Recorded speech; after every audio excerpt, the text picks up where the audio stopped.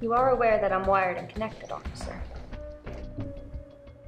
Well, we know that on October 31st at approximately 10:31 p.m., you made a routine traffic stop. What happened when you searched the car? I don't know. It's kind of embarrassing. Why is it embarrassing?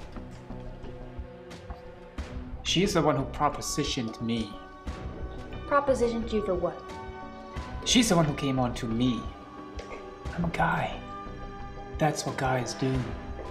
Do you realize how this woman's fabricated lies has destroyed my family? And it could cost me my job.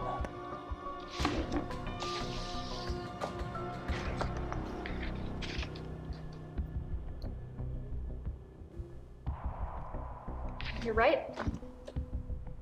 That is what men do.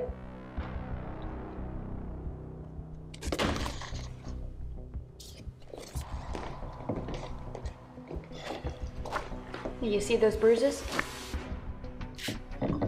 How'd they get there? Would she ask for those too? How about the ripped clothes?